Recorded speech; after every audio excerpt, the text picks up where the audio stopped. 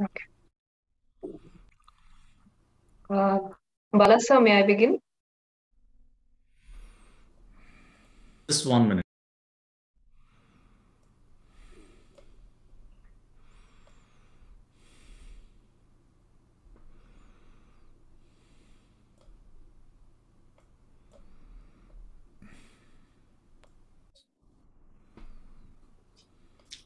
Yeah, Professor Misra would be joining us in a few minutes, but we can begin.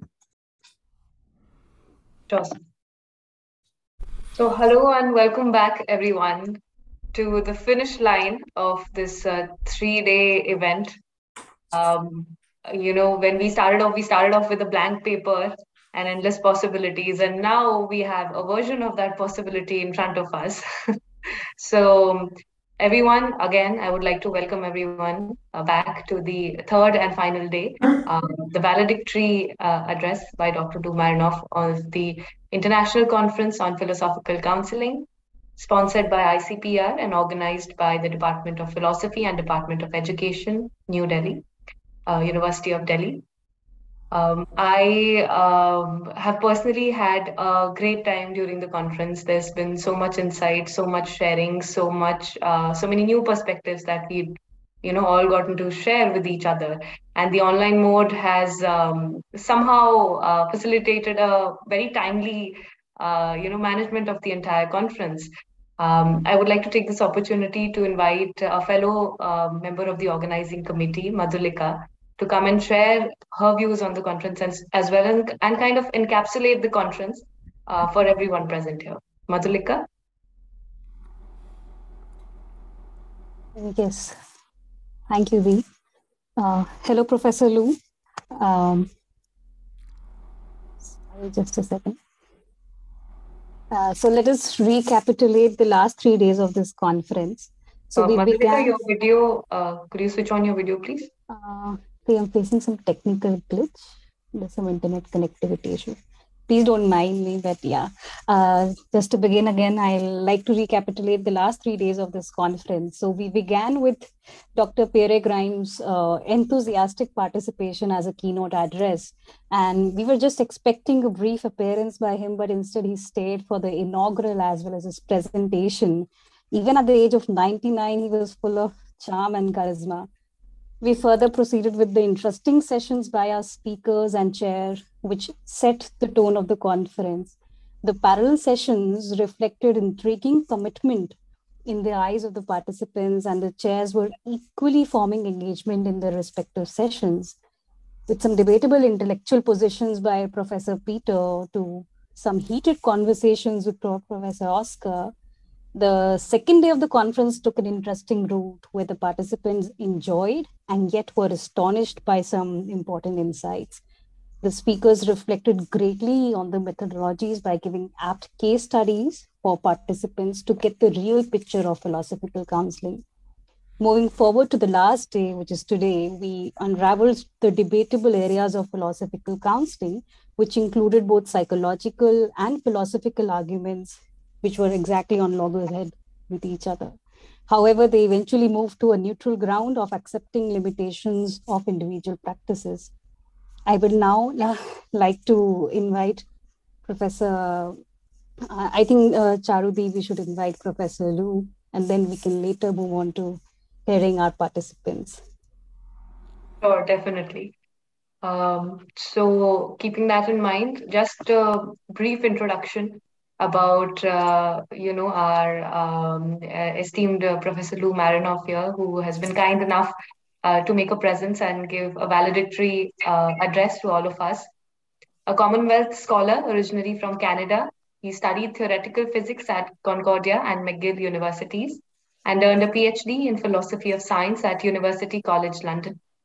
Following postdoctoral research at the Hebrew University of Jerusalem and a lectureship at the University of British Columbia, he joined the City College of New York in 1994, where he is currently professor of philosophy.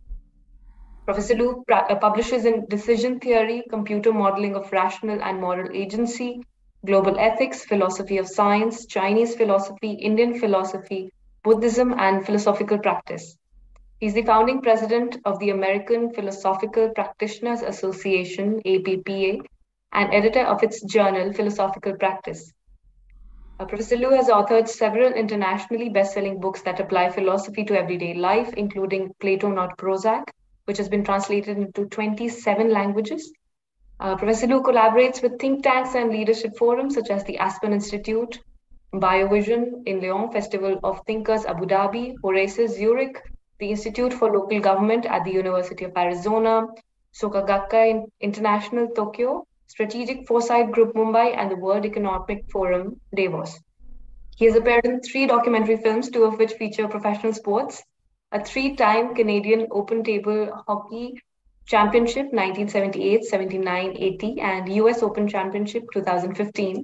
He continues to play and promote sport as conducive to developing attention span and sportsmanship in children, an antidote to ADHD and bullying alike.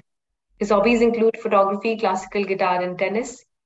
Professor Lu, I mean, I could go on and on, but we want to hear more from you, and we are so happy and we feel honored and privileged to have you here.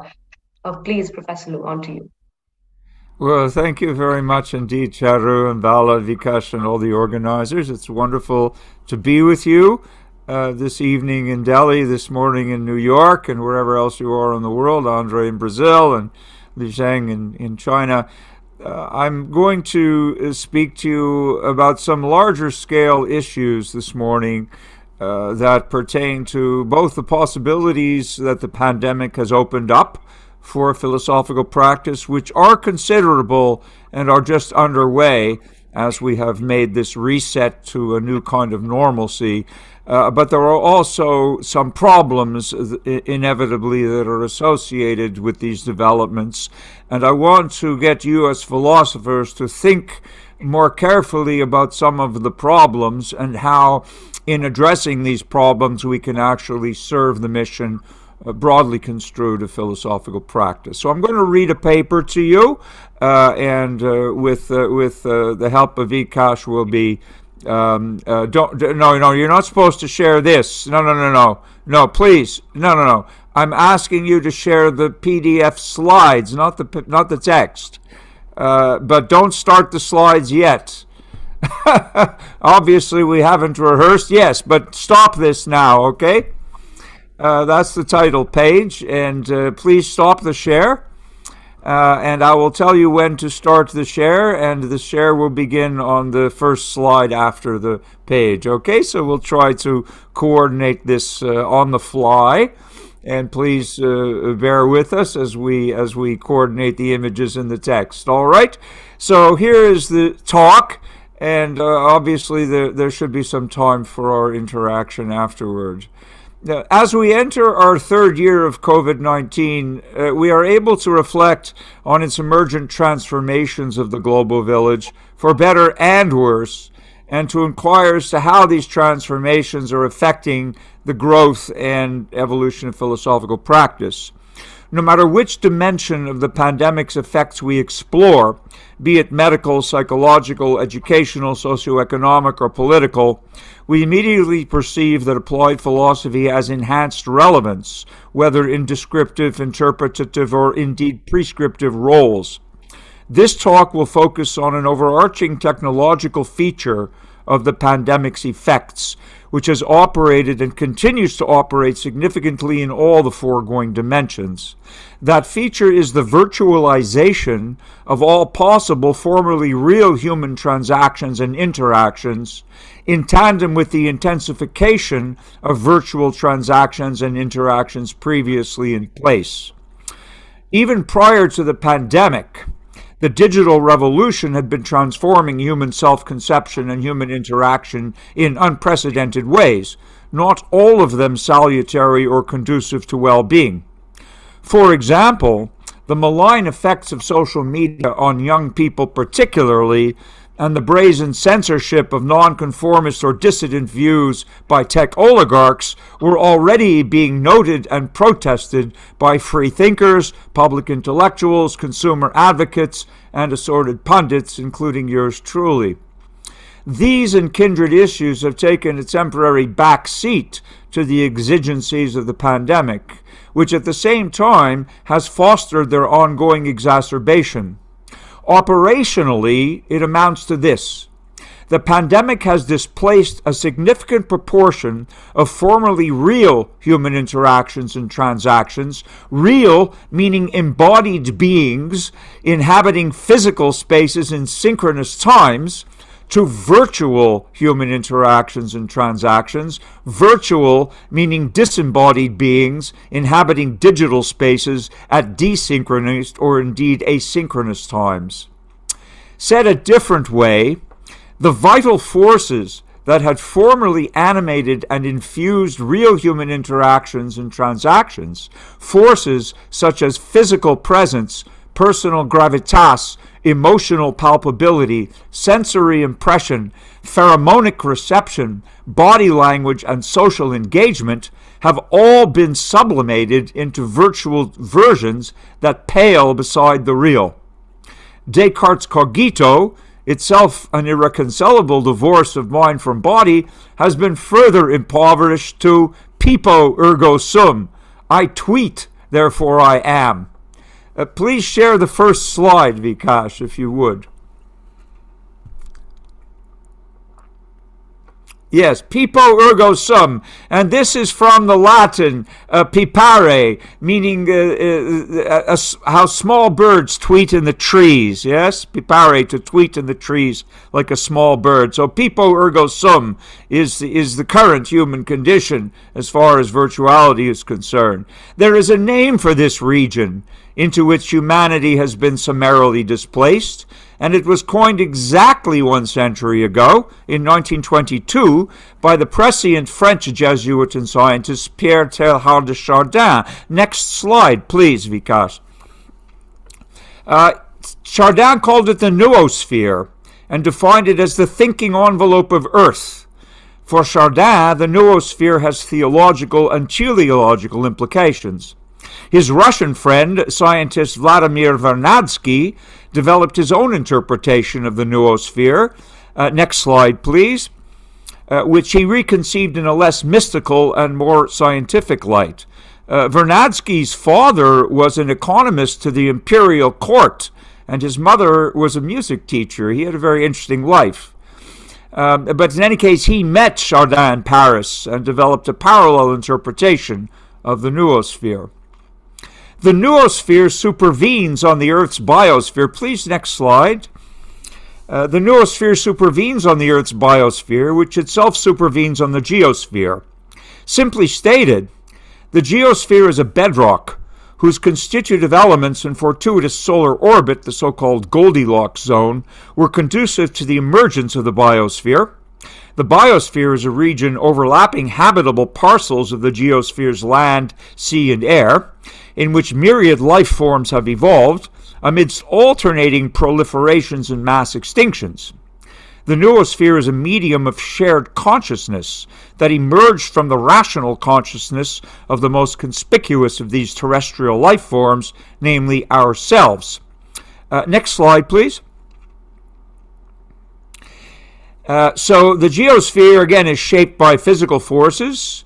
The biosphere is shaped by vital forces and natural selection, and the noosphere is shaped by noetic forces and synthetic selection, which is an analogous form of evolution that pertains to culture, exclusive of biology. I can say more about that later, but I will not focus on that today.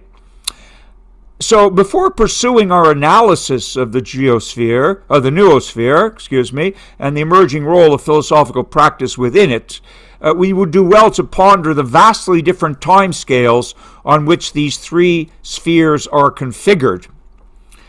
The geosphere and its solar systemic neighborhood required billions of years to evolve to the point where they could support a viable biosphere. While the oldest sentient beings and their descendants, e.g. sharks and rays, have endured for a few 100 million years, the primates are only tens of millions of years old, Homo sapiens only 200,000 or so years. The noosphere itself was christened or defined only a century ago, and it required the digital revolution some decades later to begin to populate it. Since then, its expansion and population have grown exponentially and have yet to attain their limiting potentials. Next slide, please. Okay, the one after that. We'll come back to the FANG in a moment. Yes, this one.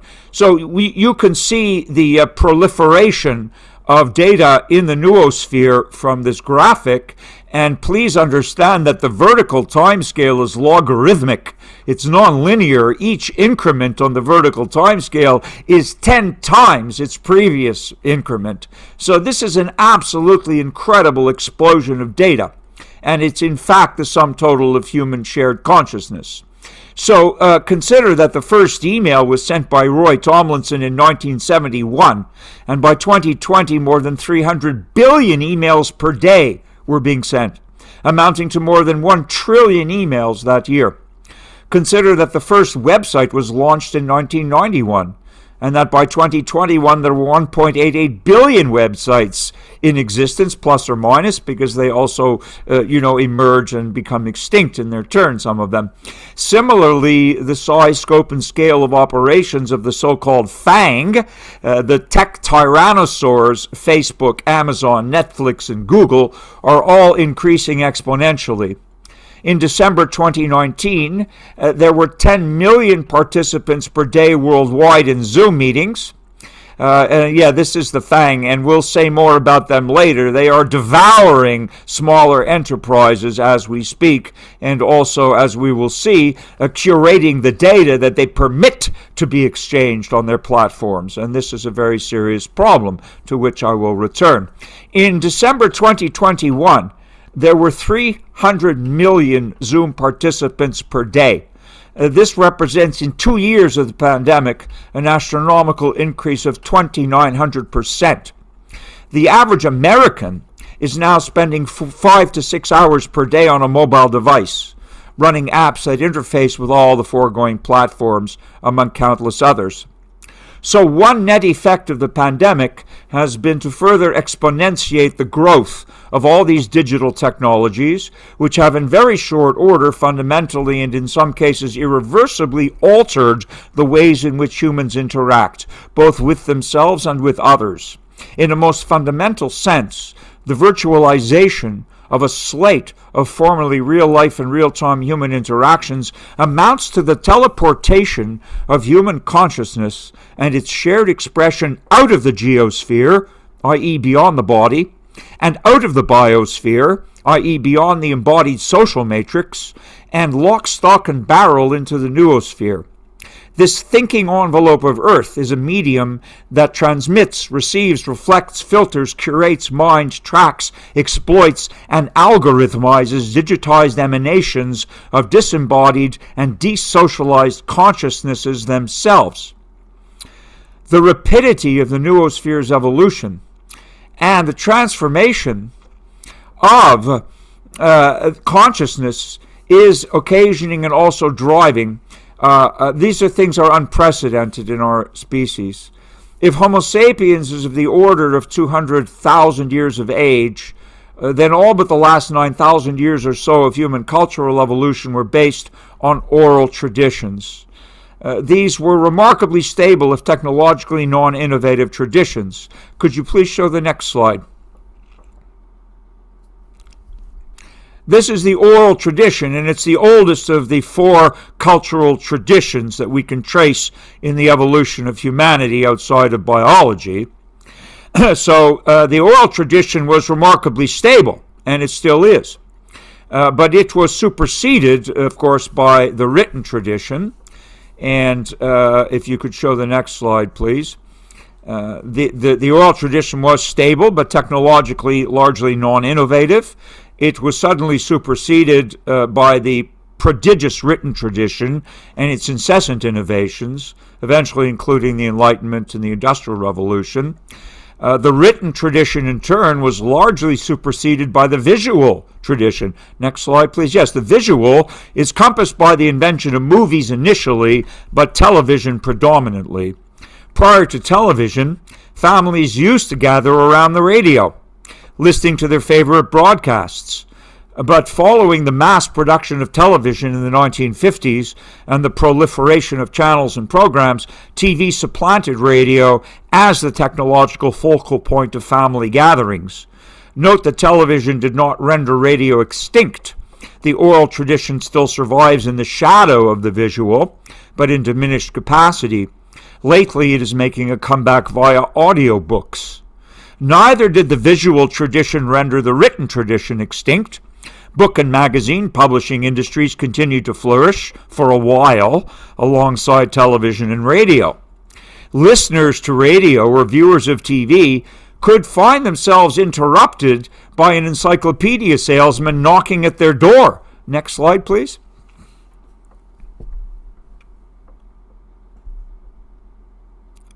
Yes, that one.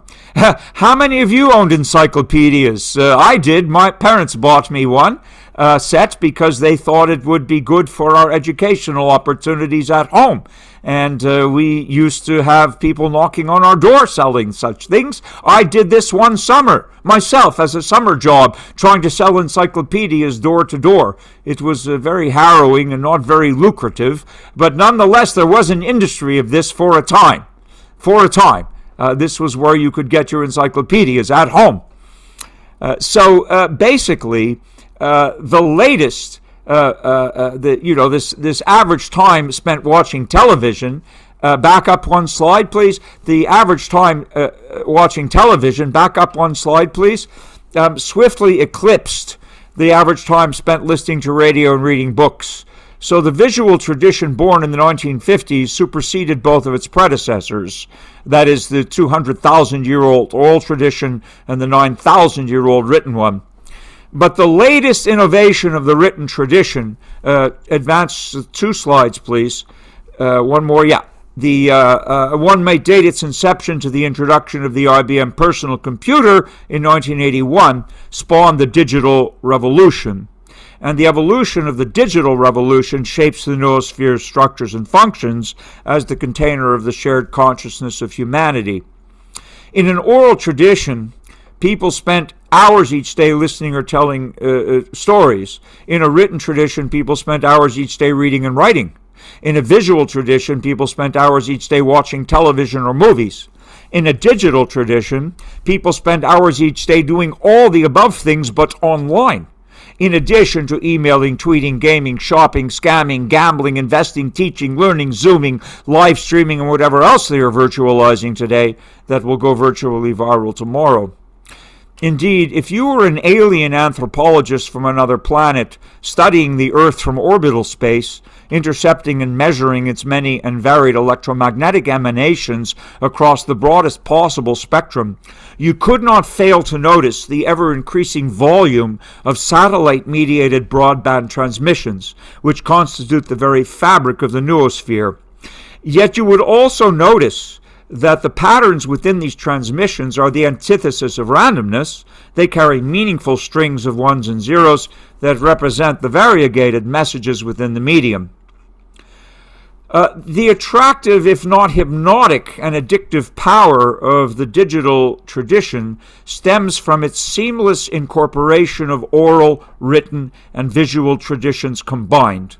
Thus, the noosphere untethers both producers and consumers of culture from spatial and temporal constraints. If you are interested in a deeper analysis of these 4 modes of human cultural evolution and how they affect our cognition as a species, then I would suggest that you read The Middle Way, 2nd edition, 2020. Next slide, please. This book contains, among other things, a report card that compares and contrasts these 4 traditions. Next slide, please. In terms of their effects on 4 pillars of human cognition: attention span, linguistic ability, imaginative capacity, and cultural memory. And as you can see from this chart, which is taken from Chapter 10 of The Middle Way, the digital tradition in particular can cut both ways. It can either enhance or impoverish cognition depending on how it is utilized. In any case, it exacts some peculiar and not altogether salutary transaction costs on those who engage with it. Since the pandemic has compelled so many to spend so much time in the noosphere, including us today, it has also magnified and amplified these costs. To understand them better, consider this. Okay, could you please stop the share for now? And we'll pick it up again in a short while. Thank you very much. So consider this. Data transmitted and received in the noosphere are thus far constrained to be represented either as images, sounds, or text, or as animations embodying images, sounds, or texts. Thus, these data impinge on only 3 of our 6 human senses. Images stimulate the visual cortex, sounds, the auditory cortex, texts, the noetic cortex, or if you prefer, mentation, or our sense of thought itself. But at the same time, our other 3 senses, gustation, or sense of taste, olfaction, sense of smell, and tactition, sense of touch, are deactivated in the noosphere, as are pheromonic transmitters and receptors as well. Thus, and this is extremely important, thus perceptual consciousness in the noosphere is necessarily attenuated, robbed of 3 senses that are continuously deployed in the geosphere and biosphere for purposes including socialization, acculturation, and humanization, not to mention the role of pheromones. This impoverishment of human sensory experience in the noosphere may have lasting effects on consciousness itself, and ultimately on what it means to be human. Imagine sitting around a table or a hearth with family or friends sharing a meal. I mean, particularly aromatic Indian food, for example. This has been a definitive human activity since the earliest days of our species' existence. All 6 senses are fully engaged. Now imagine a Zoom meeting with family or friends or colleagues sharing a virtual meal. There is no possibility of any shared experience of taste, touch, or smell, nor of any second-order effects on consciousness itself of a shared experience of taste, touch, or smell. So if we now inquire as to why online education for K-12 school children is proving to be such a disaster, at least in the United States it is, and I'm assuming in other countries as well, we find a significant thread of explanation in this foregoing example. For children and adolescents to develop and flourish in wholesome social and cognitive pathways, they require a full range of real spatial and real temporal interactions that engage all 6 senses, and not an attenuated range of virtual interactions that engage only 3 senses. Online education of children, and indeed online activities of adults as well, necessarily entails what amounts to sensory deprivation. Such deprivation, in turn, impedes socialization and impairs cognition. But this is only the tip of the virtual iceberg, for the noosphere is not simply a passive medium in which perceptual consciousness and its fruits are shared. The noosphere is an active and sometimes hyperactive medium that is both utilized visibly and manipulated invisibly to engage and reshape conceptual consciousness itself, not only for social, educational, and entertainment purposes, but also, if not overarchingly, for commercial, ideological, and political ones, whether benign or malign. In all cases, the noosphere represents a vast new arena of contending competitive forces that seek to lure and captivate minds for as many minutes and hours as possible, and in the worst cases, to habituate, indoctrinate, and ultimately enslave them.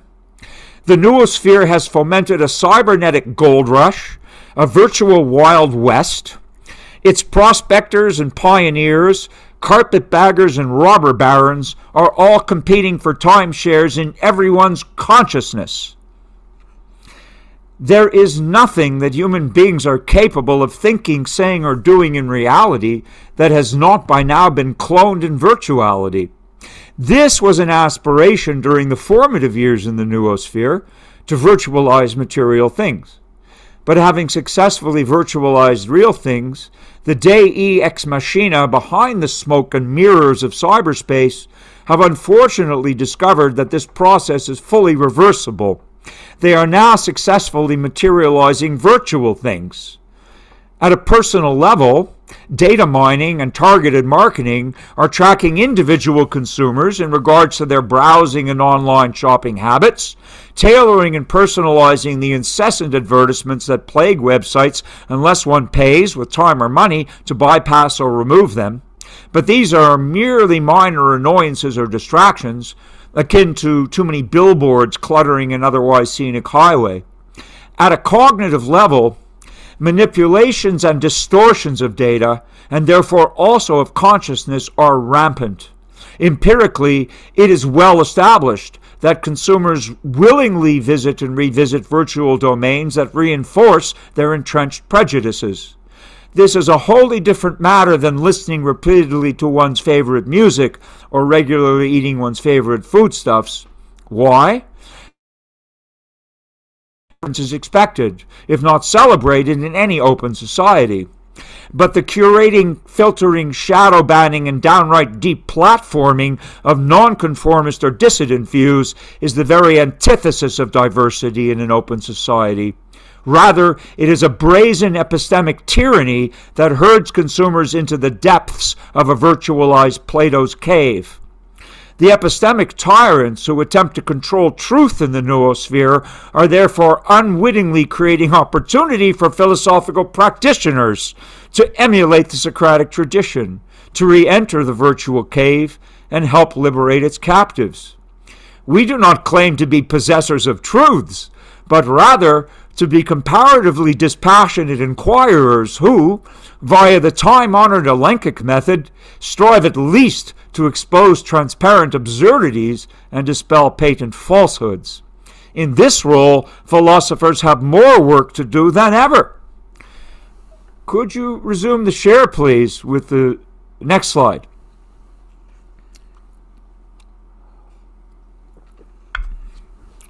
Next one. Thank you. Recall Bertrand Russell's amusing yet chilling pamphlet on the power of propaganda, written in 1943, when radio and newspapers were still the leading technologies in the fabrication of news and the manipulation of public opinion. Give me an adequate army, Russell wrote, with power to provide it with more pay and better food than falls the lot of the average man, and I will undertake within 30 years to make the majority of the population believe that 2 and 2 are 3, that water freezes when it gets hot and boils when it gets cold, or any other nonsense that might seem to serve the interest of the state. Nota bene, no person who did not enthusiastically accept the official doctrine would be allowed to teach or to have any position of power. This, of course, anticipates the cancel culture, which is rampant now and is being manipulated by the tech oligarchs, those tyrannosaurs of the FANG. Only the very highest officials in their cups would whisper to each other what rubbish it all is, and they would laugh and drink, and again, this is hardly a caricature of what happens under some modern governments. I submit to you that, exacerbated by the pandemic and abetted by the relentless conversion of the noosphere into a virtualized Plato's cave, Russell's warning is hardly a caricature at all, for this is happening under most, if not all, current governments, except that some of the very highest officials appear to believe their own rubbish as fervently as the indoctrinated prisoners in their virtual cave. Please pause the share again. Thank you. I am sure you can see how epistemic tyranny is itself a lever of political tyranny. Many of you surely realize that the pandemic has, within 2 short years, become a pretext for governments of the formerly freest nations on earth to strip their citizens of supposedly inalienable civil rights, to rule by perpetual decree in defiance of their own constitutions, and to politicize medical science to justify such rule. They are utilizing the noosphere for tracking, tracing, enabling, or disabling human transactions and interactions, not because it conduces to arresting the pandemic, but because it centralizes political power and cows, if not terrorizes, citizens into compliance. After 9/11, and the subsequent spate of Islamic terror attacks across Europe, as well as in Mumbai, a widely repeated mantra declared, we are all Israelis now. After only 2 years of COVID-19, it is equivalently clear that we are all mainland Chinese now. When it comes to mandating control of their own citizens, governments of the Anglophone nations, America, Australia, Britain, Canada, New Zealand, are behaving like cadet branches of the Chinese Central Party Committee in terms of authoritarian control. Police statehood aside, the unwholesome effects of the pandemic do not confine themselves to untimely deaths of loved ones and unexplained cases of long COVID. Non-medical side effects include psychological and socioeconomic debilitations of lockdowns, marked increases in alcohol abuse, drug abuse, domestic violence, and teenage suicide. There are widespread feelings of powerlessness, despair, or anger among the general populace. There are fears engendered by calculated media hysteria. While many citizens are becoming fed up with authoritarian demands of unquestioned obedience to whichever dictate du jour best serves the interests of the ruling elites, yet many remain fearful of speaking out in an increasingly politicized and punitive culture. The elites in turn exempt themselves from the very decrees they promulgate. All these problems that the pandemic has spawned, spanning every sector of society, cry out for the voices of philosophical practitioners to be heard.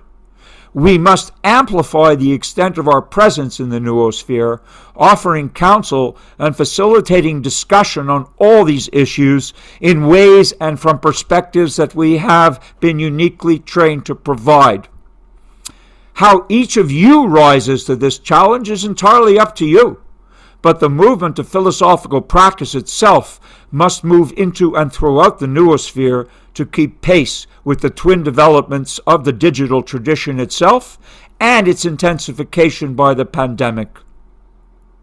It is necessary and also enriching for communities of philosophical practitioners to meet in the noosphere, as we are doing here, but it is not sufficient for the continued growth of the movement.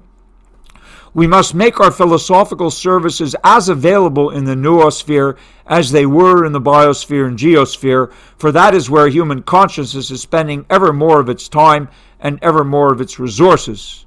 Beyond this, some of you may choose to deploy yourselves as virtual public intellectuals and indeed as virtual Socratic gadflies, stinging the noospherical horses of state by posing potentially upsetting questions. For instance, here's just a quick example, and it's not a political example, it's an epistemic one. As to accumulated knowledge, Encyclopedia Britannica has morphed into Wikipedia. But how much of Wiki is true, and how much is false? Has contingent or synthetic truth become a matter of algorithmically curated noospherical consensus? Isn't that a potentially dangerous metric? But if such truths have a more robust virtual touchstone, of which noetic elements are they forged? We know that the noosphere is a product of rational consciousness, for we know its history from credible independent accounts in the oral, written, and visual traditions, now folded digitally into the noosphere itself. But if the noosphere were to become a full-blown epistemic tyranny, then this thinking of envelope of Earth, a second-order product of rational consciousness meant to house a virtual record of the entire first-order output of rational consciousness, would be commandeered by a cartel of ruling elites who predetermine its contents, thus exercising censorship over rational consciousness itself. That would constitute an ironic injustice, beside which mere book burnings would pale. In the Anglophone precincts of the noosphere, and undoubtedly among those of other language groups as well, mindless apparatchiks trumpet Orwellian slogans like diversity, by which they mean unquestioned acceptance of a monolithic political narrative as the sole permissible and incontrovertibly true account of the world's problems.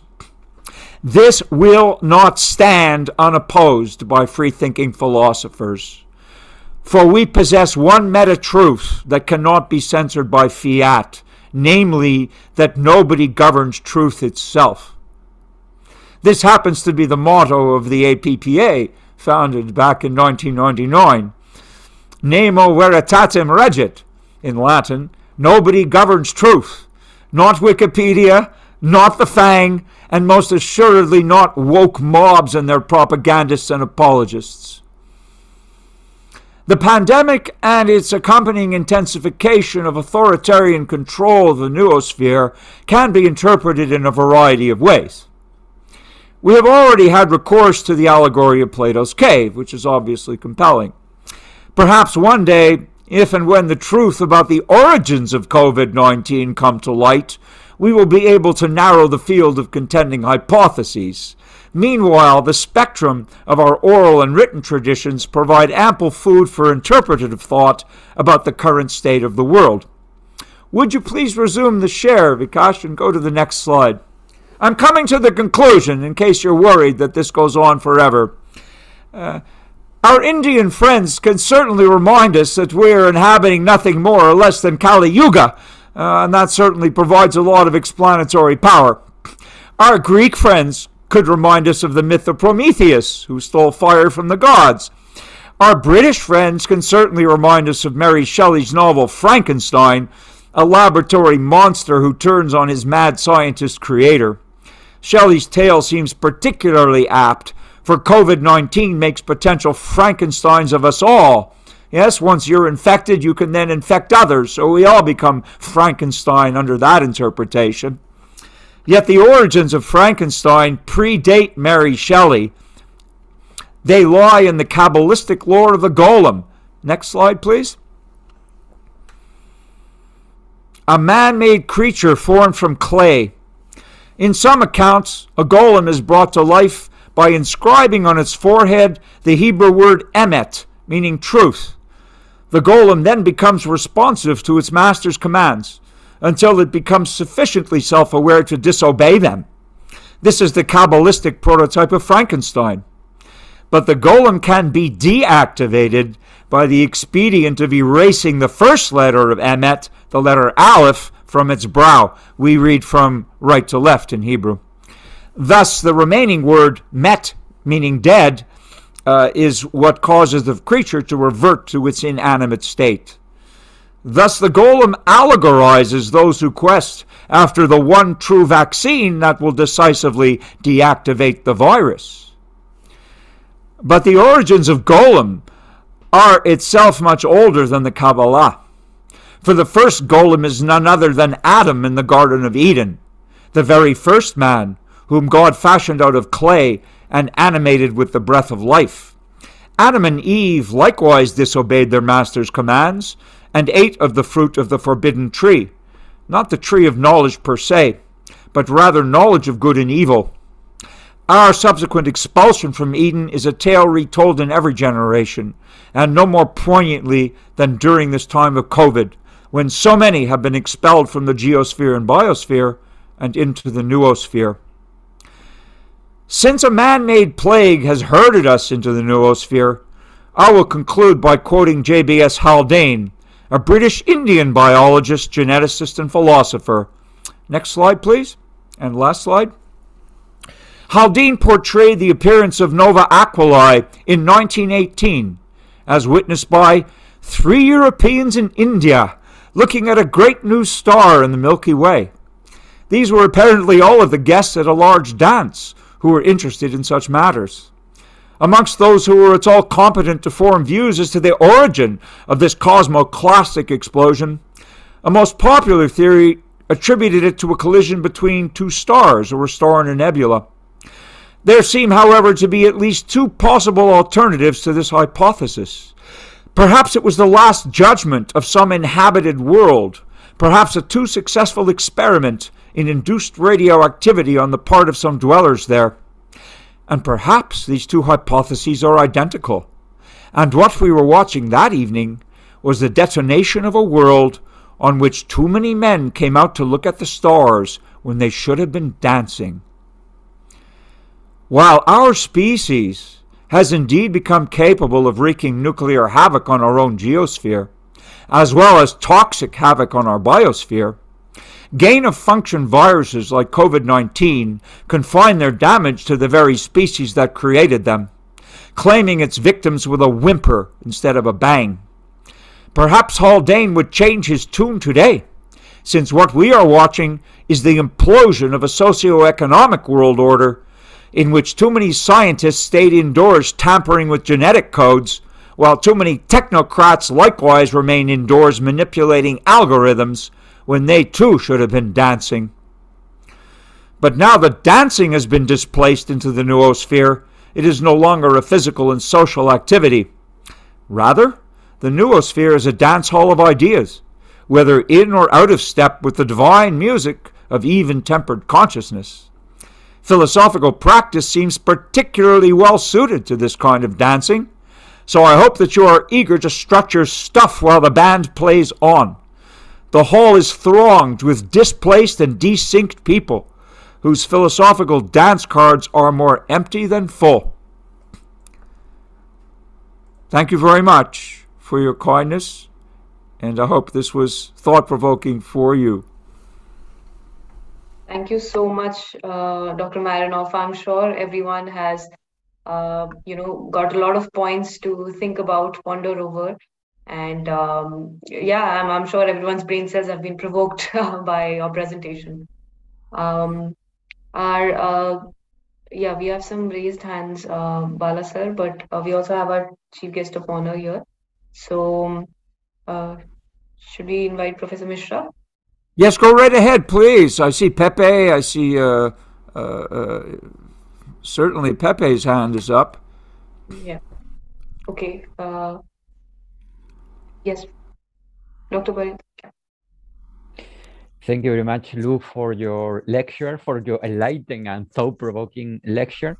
And I have just a little question, and is a thought-provoking question. And where are the good news? I mean, do we have something good in this noetic or in our society made by internet?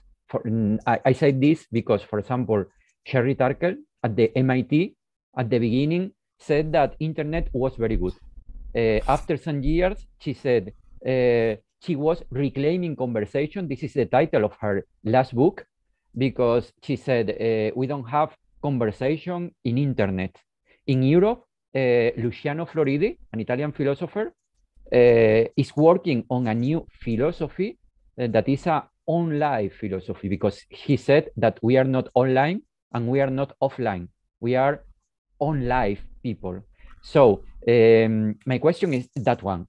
What are the good news for philosophical practice because of COVID-19 and because of internet? Well, I think I made this clear, at least implicitly, Pepe, in pointing out some of the problems that people face cognitively and socially because of more or less enforced participation online for hours and hours at a time. We become disembodied and we become desynchronized from real time. But this, in turn, poses opportunities, and I wanted to stress that. The purpose really of highlighting these difficult cognitive and social problems that the internet poses, which are being researched and continue to be researched, but we as practitioners have tremendous opportunities to move our practices online. Even before the pandemic, of course, platforms like Zoom allow us to interact around the world. I've been seeing clients for the last 4 or 5 years online more than in real offices. So the internet always offered this. But because of the intensified demands for large sectors of humanity to be online so many hours a day, we need to get into that space more than we are now. Many philosophers are not up to speed with the technologies. Everyone here is, but you know, and I know lots of philosophers who still struggle with email, and it's high time that philosophers got closer to the leading edge. We need to take advantage of the opportunities being offered to us. We're not going to hurt people by talking to them, but we can dialogue with them in ways which they are not hearing on mainstream media. They're not getting this on YouTube. They're not getting this from whatever they're doing, gaming. They're not getting this from listening to whichever talking heads are propagandizing them. They're not getting this. we can have real discussions with them. We don't know the truth, but we can make inquiries, and that's what we do very well, yes? So I'm just saying that this pandemic, as awful as it is creating opportunities for us to join the shared consciousness of the noosphere and have a bigger footprint. And that's what we're doing, Pepe. This is why APA launched its Chat with a Philosopher service, because we're giving people an opportunity to at least interact with somebody who's thoughtful, someone who's not necessarily going to try to indoctrinate them, someone who's going to have a sincere and authentic conversation. And I think that has more value than ever in light of the pandemic, okay? Thank you. Yeah, you're welcome. Nice to see you, by the way. Thank you so much, Professor Lu. Thank you so much for this presentation. And I am very, very sure this sets a direction for philosophical counselors. Now I would like to to share their thoughts and experience about this conference for all of us. So I would like to just invite... 1 minute, Madhulika. Before that, our chief guest of this event, Professor Sachchidanand Misra, has joined. We welcome Professor Sachchidanand Misra, evening, who is the Member Secretary of Indian Council of Philosophical Research, for joining us today. It is an honor to have you with us. And Indian Council of Philosophical Research, in a way, is the sponsor of this event. So we really thank you for that, and we look forward to listening to you after this feedback. Madhulika, please go ahead. Yes, I would like to invite Professor Patrizia for an enthusiastic participation and presentation today. So, ma'am, please share some words.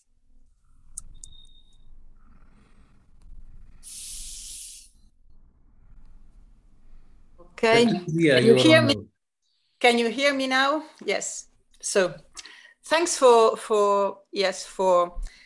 your feedback, Madhulika. As I said before my presentation, these 3 days has been so rich, so full of experience, of learning, of listening. I've learned a lot, really, but not only from my more expert colleagues or my friends, and I could quote a list of them, of course, because it was a honor to listen to Pierre Grimes and Anthony Savory Roy, the Indian professor, and really it was amazing and emotionally to feel how we go towards the same direction and how we can share the same kind of vision, even from different experiences, even from different backgrounds and different geography and history, but we are going all together in the same direction, which is fantastic.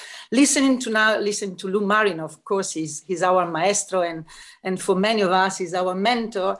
And I just noticed, and I knew, of course, we can share this, like, for example, in my presentation, the problem of data, of the complexity, or the virtual interaction instead of living experience, being in front of each other and sharing experience. And even in Pepe, in Rostoy, the same kind of feeling, the difference between virtual and the need of technology, because technology makes us being together today from different countries and continents with the COVID, with pandemic still going on, at least here in Italy, but we are all together, so that's wonderful.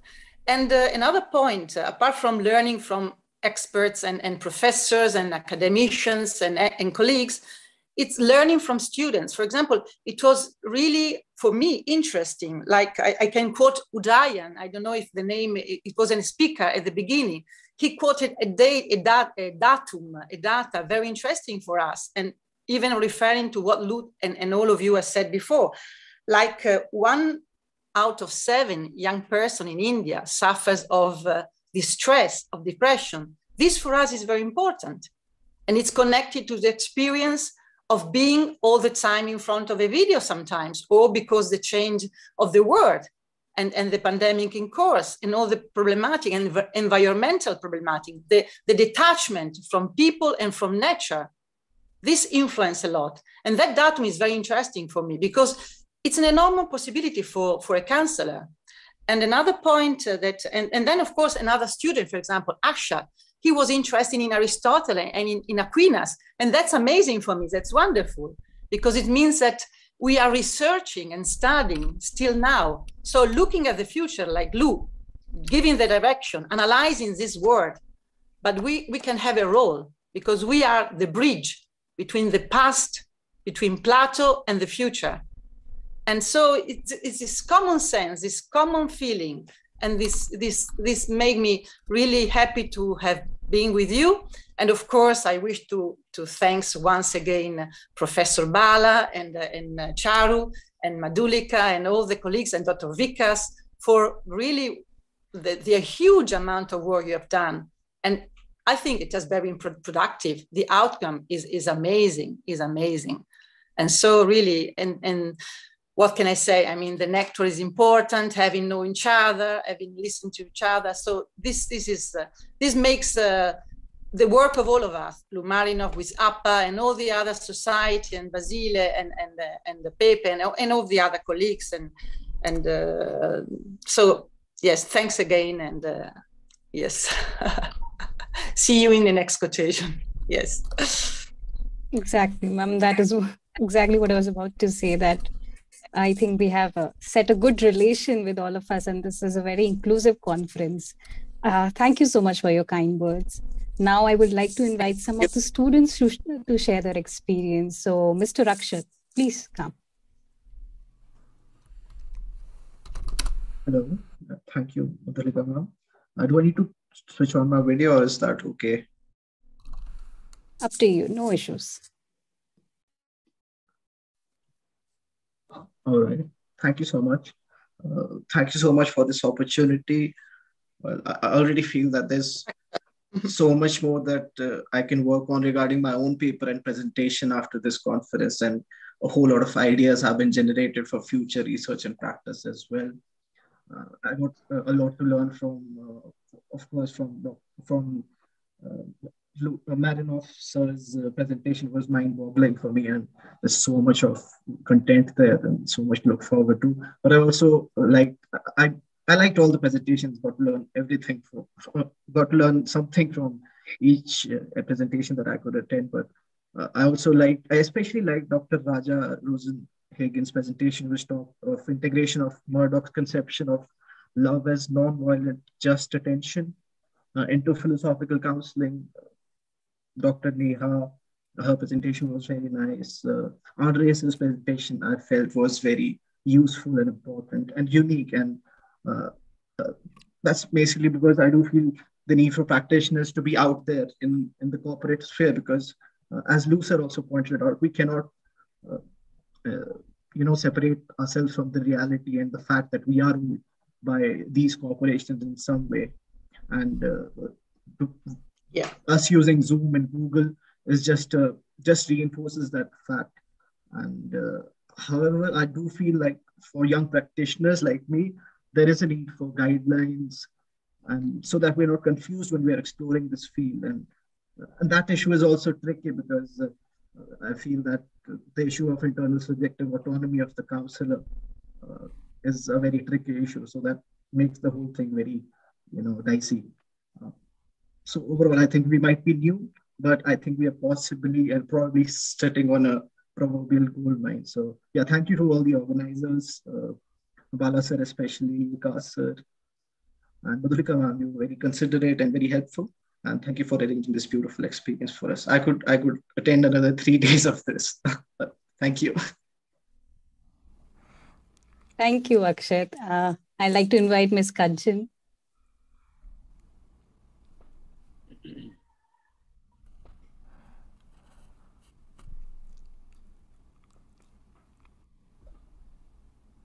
Hello. I'm sorry, I think I was cut off there. Were you continuing something? Because I invited the next speaker. Okay, did I finish? I do not know when I... Yeah, we heard you. Okay, thank you. I think, sir, you would have to enable Kanchan's option. Please make her a co-host. Meanwhile, I'll invite Professor Andre for his, again, also an enthusiastic participation and presentation. We have a lot of fans of your work already, sir. Please come. Thank you. Thank you, Madhulika. Thank you very much for the kind invitation and your really kind words. I do have a few thoughts to share. And first of all, I think just whenever we have the opportunity to have a conference like this, focusing on philosophical counseling, that's already very enriching and beneficial for all of us, for anyone that participates on it. But with the way in which you and I congratulate and thank you, all the whole team in the name of Professor Bala, the way in which you have done this is truly admirable. So much care, so much consistency. You can just see the line up of the speakers and the very way in which they were set up.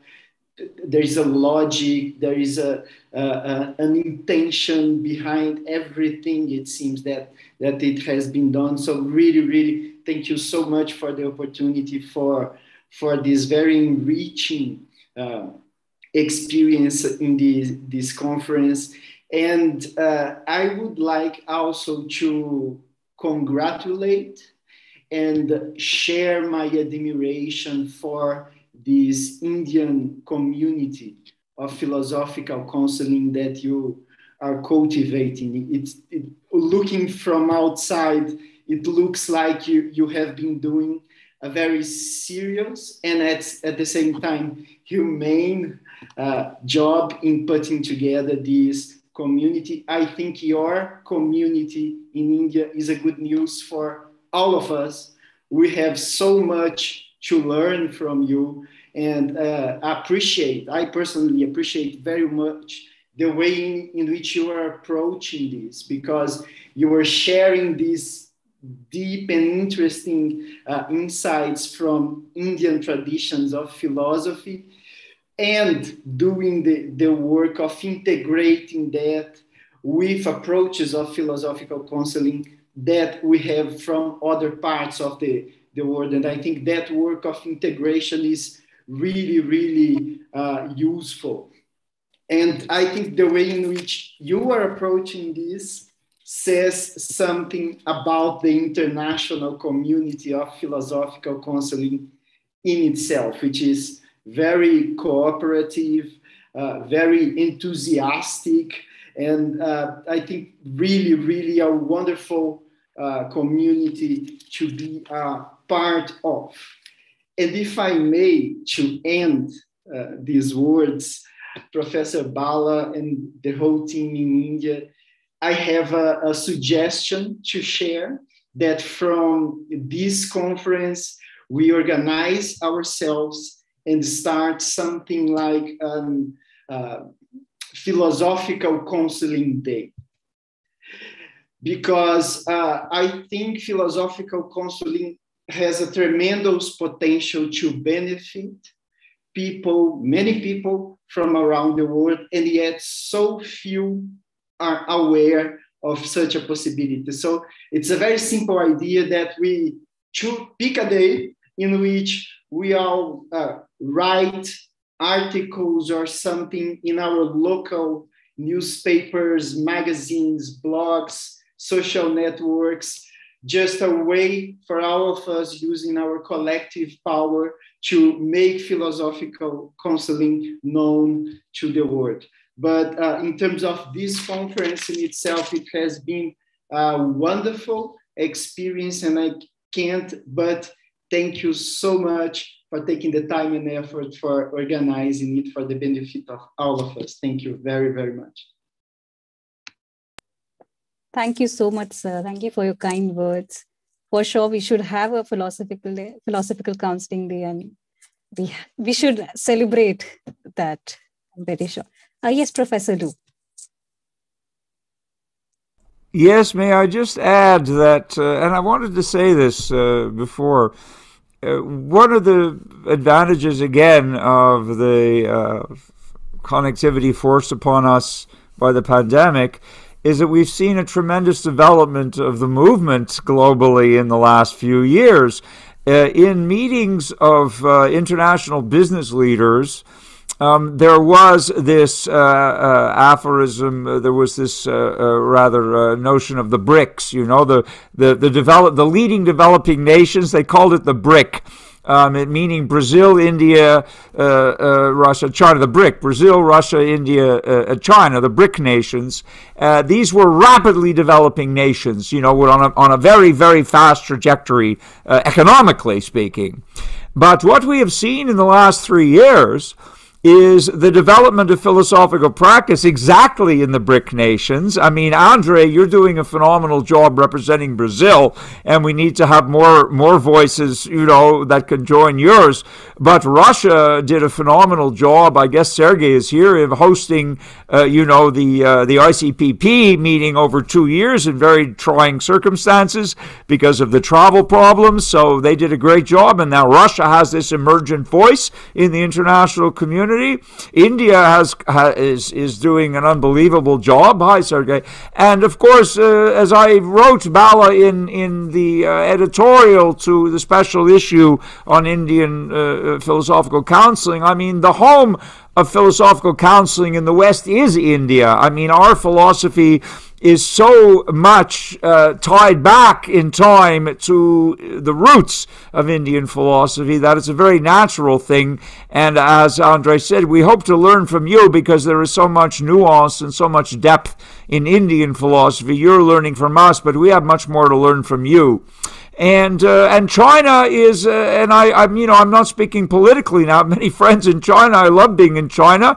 And China has its own indigenous philosophical traditions, and I know that Professor Ding has been in the room, in addition to Li Zhang, and there's a tremendous ferment as well in various Chinese universities. They're translating many of our publications into Chinese, including those by people in attendance here. They are studying what we're doing, and they are applying precepts of philosophical counseling grounded in Chinese philosophy, be it Taoism, be it Neo-Confucianism, be it Buddhism, and they're doing fantastic things as well.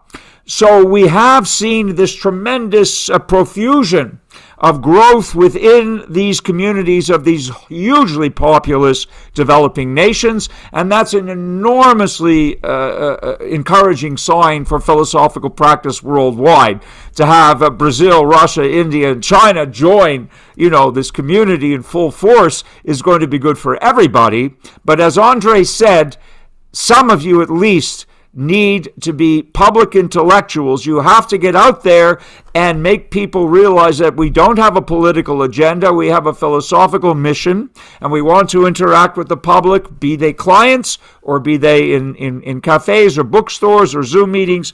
But you've got to take this outside of our own interactions and bring it in some way to the public. However you find a way to do this, it is essential. We are growing within, but we also need to do outreach and become public advocates. Okay? That's the main thing. Thank you so much, sir. Thank you so much for your words. Kanchan, would you like to share some last remarks about the conference?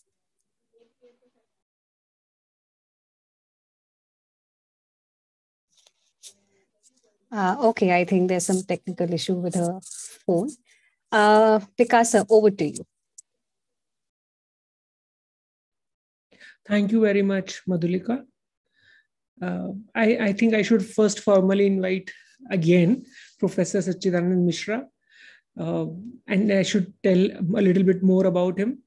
He's a well-known academician in the areas of Indian logic and epistemology, conceptual development of Navya, Advait Vedanta, Shuddha Advait Vedanta, Kashmir Shaiva schools, and Indian aesthetics, besides being an erudite scholar in classical philosophy literature in Sanskrit.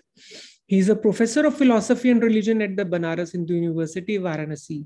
He has authored and edited around 11 books, basically in the field of Nyaya, Vedanta, and other areas of philosophy and Sanskrit literature. He has also edited the eminent research journal Anvichki. He has contributed chapters in various books, and too many publications to be shared here. I invite you, sir, for your comments, feedbacks, reflections. Over to you, sir. Namaste, everybody. This is indeed a pleasure to be here in this conference among these scholars of philosophy and philosophical counseling. However, I would like to share one point, that is, I am actually most unsuitable person to be invited in this conference for not being trained in philosophical counseling. As I am student of Indian philosophy, and as you became aware of some of my contributions, I studied Navya Advaita Vedanta and also Shuddhadvaita Vedanta and little bit of Buddhism. But something I would like to share. However, I am a little bit afraid that what I am going to share will not make any contribution.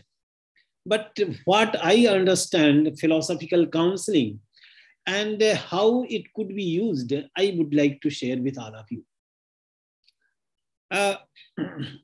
According to my understanding, philosophical counseling is actually an approach that inquires and helps the people in their life events, in their problems in life which they are facing.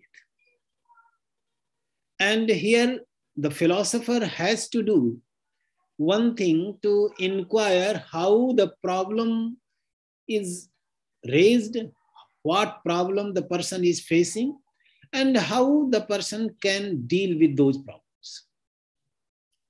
And another point is to say that according to philosophical counselors, philosophy is actually a way of life. And in India, we all have studied Indian philosophy in the same way, that this is actually a way of life.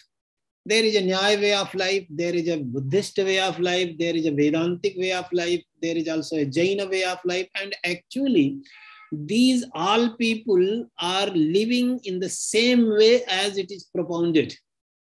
There are practitioners of Jaina philosophy and there are followers of Jaina philosophy, Jain religion.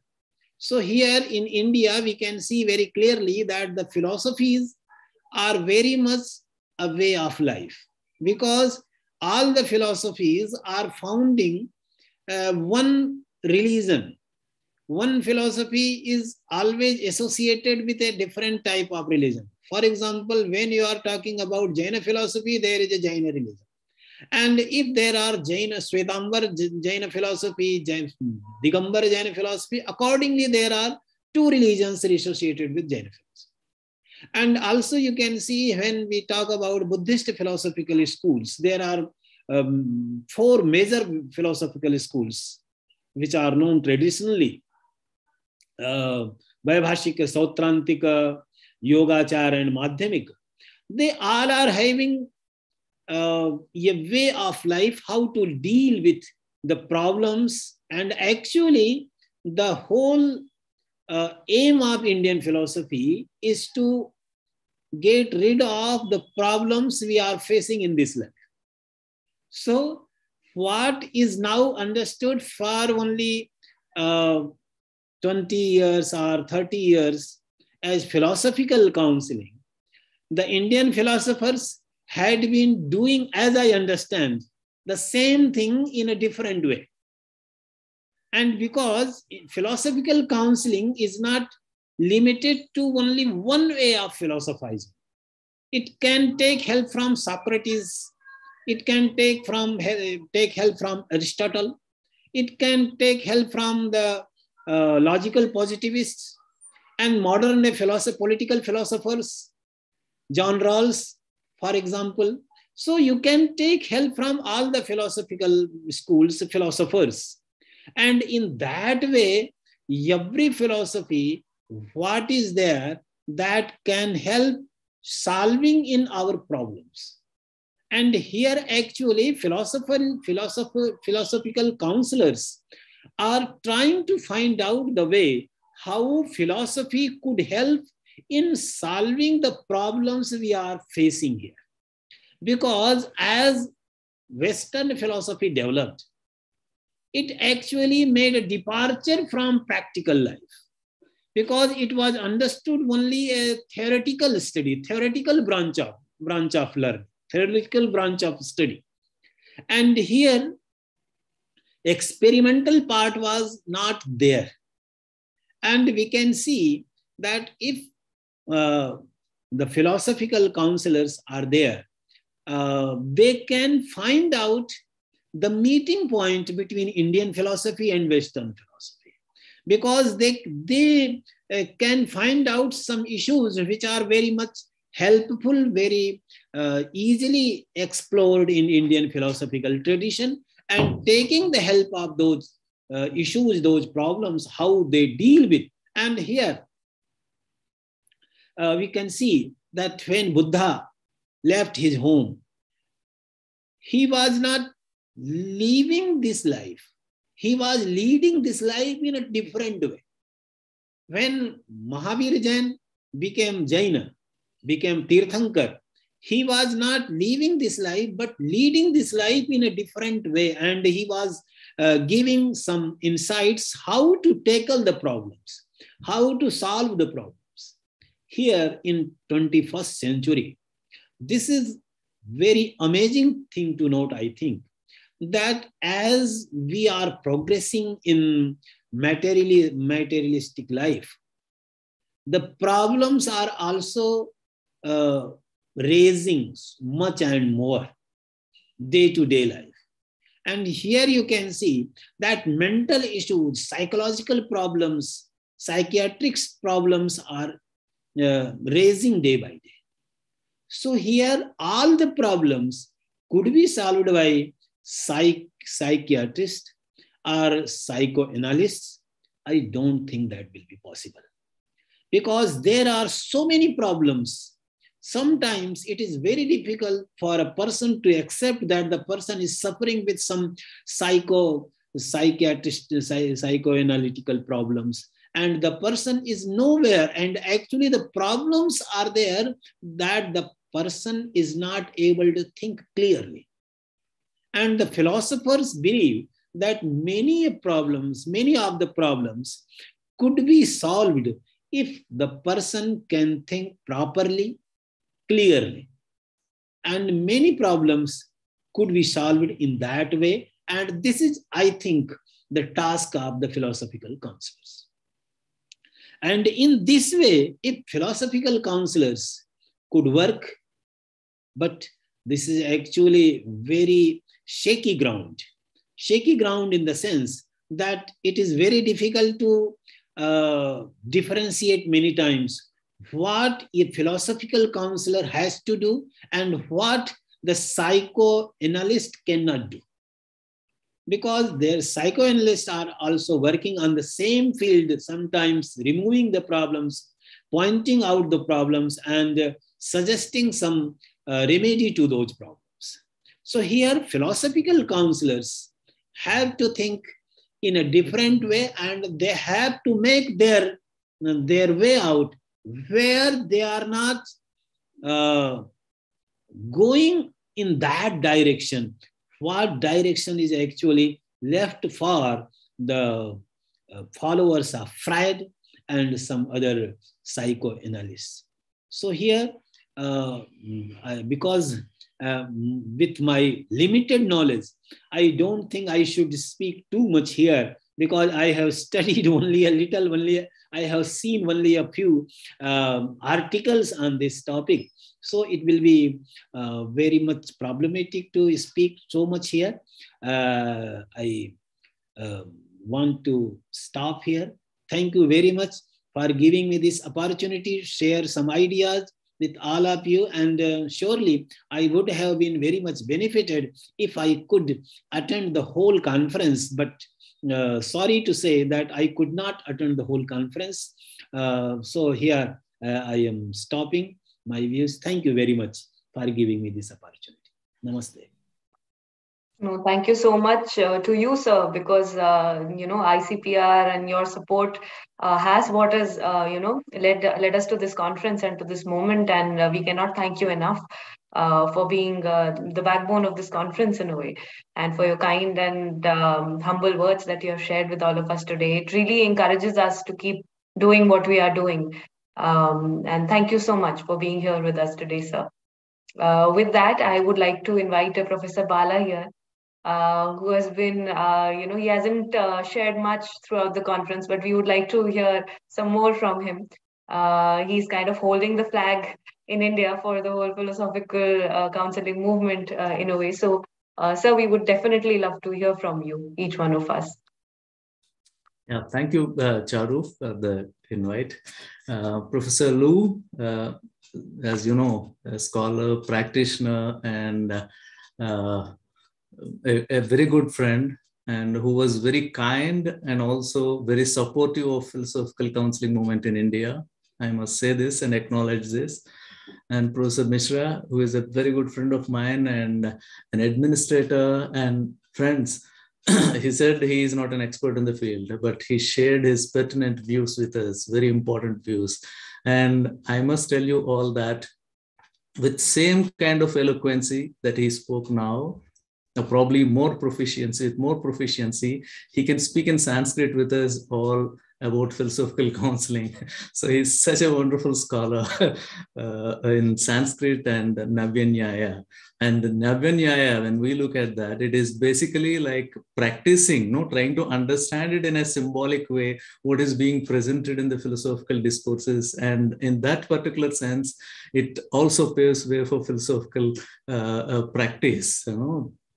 And Dr. Vikas, my friend and coordinator of this conference, Ms. Madhulika, Ms. Charu, and other distinguished invitees, guests, friends, supporters who have joined us today. Thank you so very much to all of you for making this conference a grand success. And it is only because of all of your support that we have reached this way.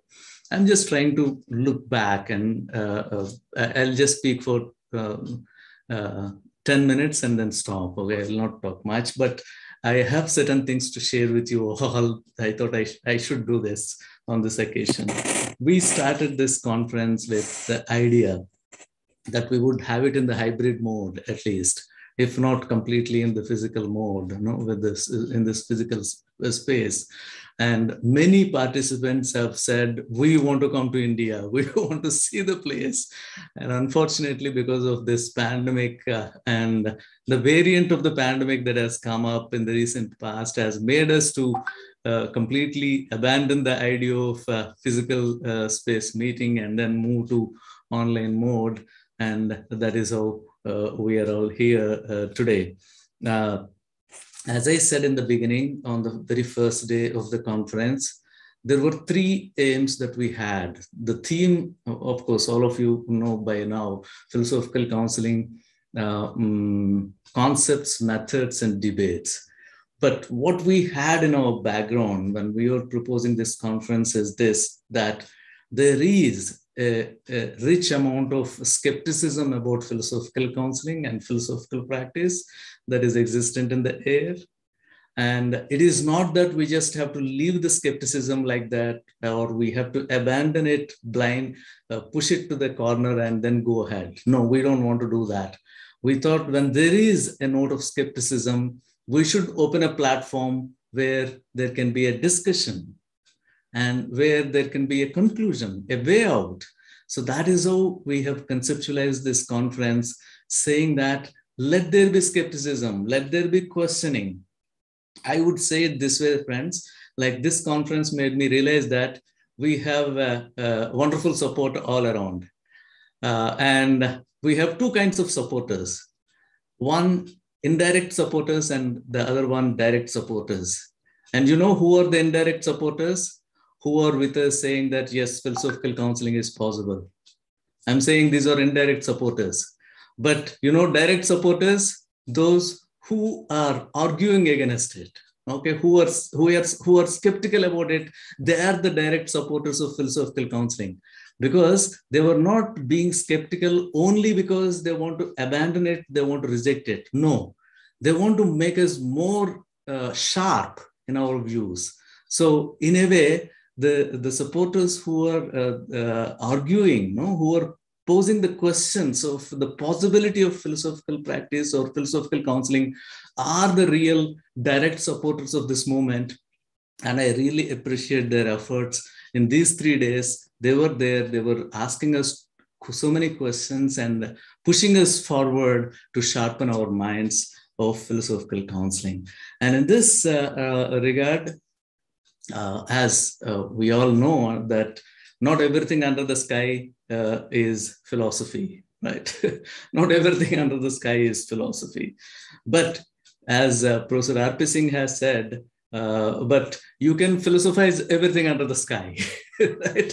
Not everything can be philosophy, but you can always philosophize everything under the sky.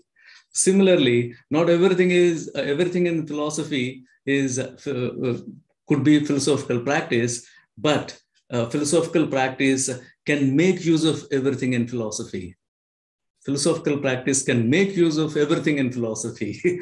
Only thing is, we should know how to use that. That is our. It is left to our creativity and capability to do that. So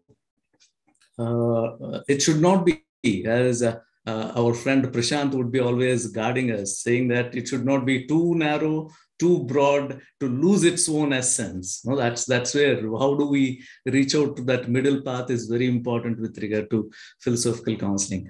Now, friends, on the last day, even if we have some questions with regard to the possibility of philosophical practice or understanding philosophical counseling, I think now we have reached a particular stage where we can say, if there is a question about possibility or impossibility of philosophical counseling, we can always say, now you should stop and see that there is a practice which is existent.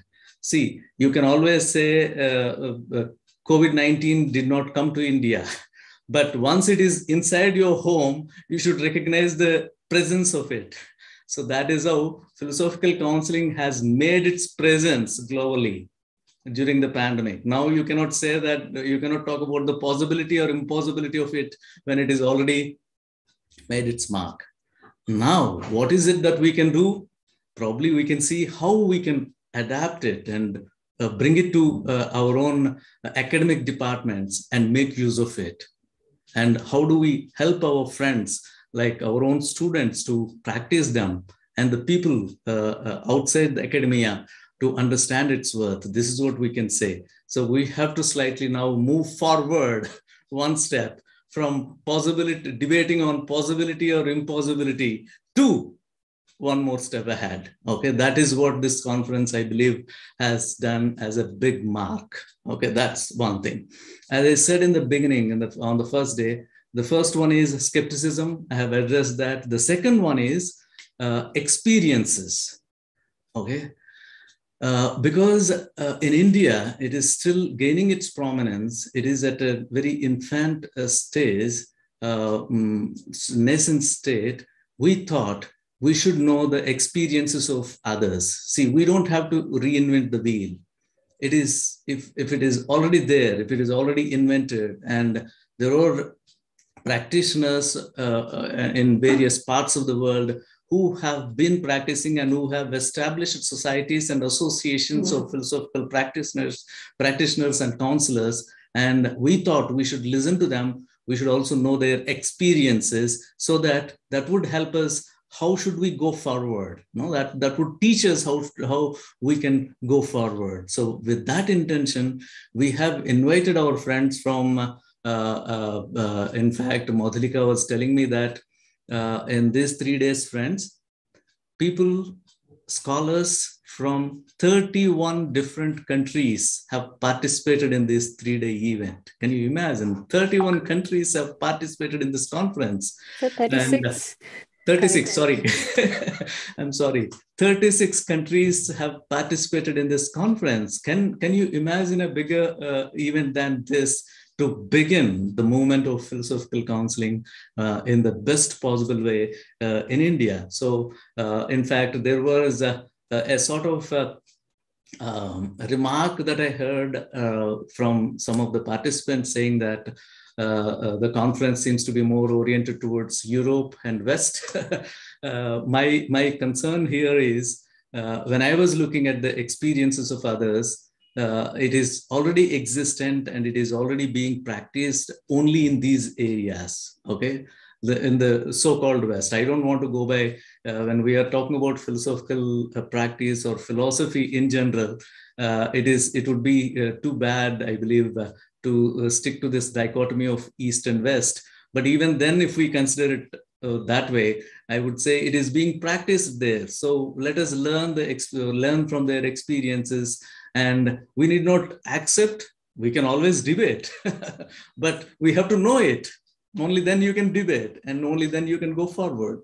So this has given us an opportunity to listen to the expertise of experiences and expertise of the experiences of our friends from other countries, and who have kindly come forward, and they were so very kind, no, in knowing and also sharing their experiences with us. So which has to be really appreciated. No, when I contacted most of the scholars, all of them were very ready to, in fact, come here physically and participate. And some of them are ready to come on their own and participate in this conference. See, look at the kind of commitment that they have towards philosophical counseling, not about any biased kind of on philosophical counseling itself. So we also should be open in such a way with a similar kind of attitude towards philosophical counseling. And the third important thing that I said on the first day is, along with skepticism, addressing the skepticism and knowing the experience of others, third one is way forward. How should we go forward?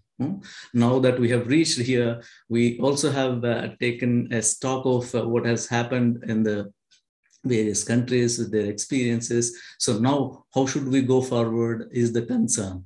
So that's what we have to look at and debate and conceptualize the future of philosophical counseling movement. So this is one important thing, an interesting thing that we have to do, which comes out glaringly at the end of the conference. There are very interesting kind of questions that were raised. I'll just take 2 more minutes and stop. There were very interesting kind of questions that were raised in the course of the 3-day deliberations, at least for the sake of the friends who have joined us only in the valedictory. I think I should mention them. One is the very first day, Professor R.C. Sinha, the chairman of Indian Council of Philosophical Research, has raised this question like, does philosophical counseling address social problems? Okay, and in the 3-day deliberations, we have understood through the experiences of our friends from other countries that yes, it does address social problems. And then there is an interesting debate that came out, which asks whether Bhagavad Gita, one of the texts of Prasthanatraya of Indian tradition, whether Bhagavad Gita can be seen as or taken as a text of philosophical counseling. That has come forward very glaringly with, see, it is not that we are ready to accept anything and everything blindly. We are ready to debate, and let us find out whether it can be considered to be so and so. And then we also had a question that has come up in the way of whether all philosophizing is an act of practicing philosophy. Whether all philosophizing is an act of practicing philosophy. Can we consider it that way? And whether a philosopher can be a practitioner. We have Rick here who has raised this question on the very first day, and Avanish has continued this. Lou, Avanish, I hope you remember him, and he continued that today, whether a philosopher can be a practitioner, and whether philosophical practice is a meta-philosophy or an applied philosophy. How should we look at that? No, these are part of academic debate that we have to engage with. What must be the aim of philosophical practice? Is it money, health, or love of wisdom? if we go with the other, is it that we are going to lose the other, remaining? And the concern for the authentic self has come up in the discussions again and again, and whether all philosophical problems are limited to or concerned with only worldviews. So these are the interesting kind of questions that have come up during the deliberations, which with I am also a limited being, so I could only listen to some of the presentations. I couldn't cover all the presentations, but we really had engaging debates all these 3 days. Thanks to everyone who has actively participated and have come to us. Yeah, this is the kind of brief reflection that I have with regard to the conference that I thought I should share with you all. Thank you so much. Over to you, Madhulika. Charu. Thank you so much, sir. Professor Bala is always very humble and few with words. So finally, we got to hear a little bit more from him about this entire conference. And it's really thanks to, his motivation and guidance that, all of us kind of knew where to go. Because unless you have a clear-cut, direction and a strong leader, it's not always necessary that you, end up in the direction that you intended. So thank you, sir, for your motivation and your guidance now and always. With that, I would like to invite the conference coordinator, Dr. Vikas Baniwal, for his final thoughts as well. Thank you very much, Charu. So rather than final thoughts, I think I should thank everyone involved in the conference first.